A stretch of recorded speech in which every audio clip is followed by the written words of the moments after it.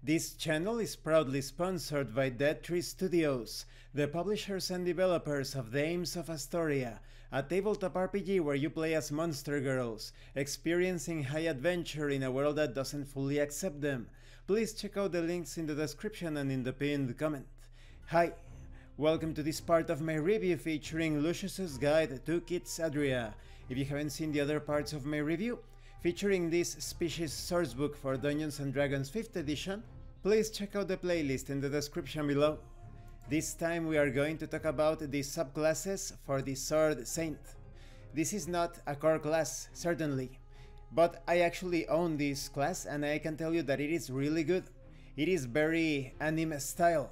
First we have the way of the QB. QB, first of the Sword Saints, student of Luxus and member of the first to skulk, was the progenitor of most practices commonly carried out by others who would go on to refine their skills. QB's path was one that valued mindfulness and picking up skills quickly. This is reflected in this path in this subclass. You have features such as Jack of all trades. By following the teachings of a balanced lifestyle, you gain moderate proficiency in all actions. When you make any ability check that you are not already adding your proficiency bonus to, you may add half your proficiency bonus to it, rounded down.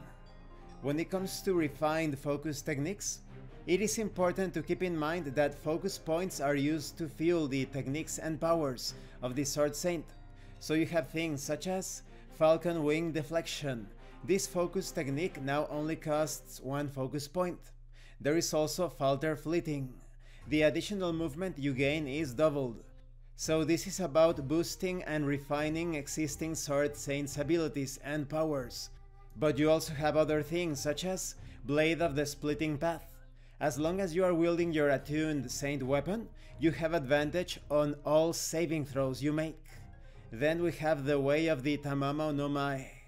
A talented spellcaster and swordswoman, Tamamo no Mae was a controversial figure who disguised herself as a noblewoman to infiltrate various noble houses.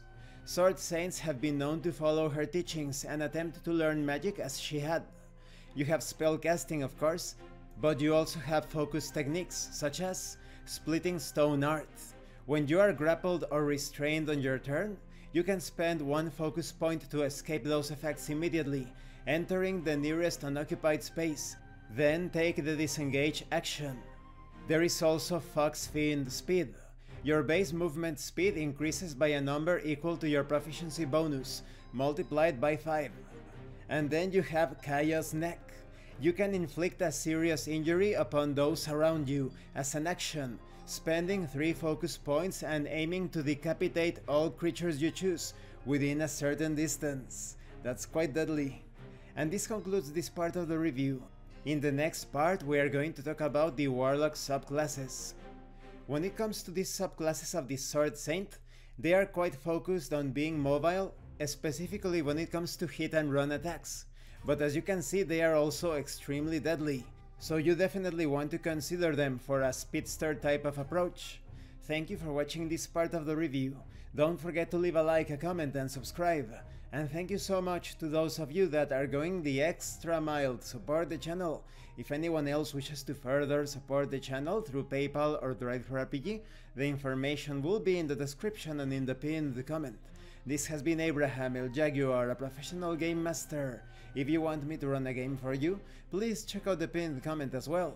And remember, in tabletop RPGs, you are not telling stories about your characters, you are experiencing the game world as your characters. Once again, thank you and see you later.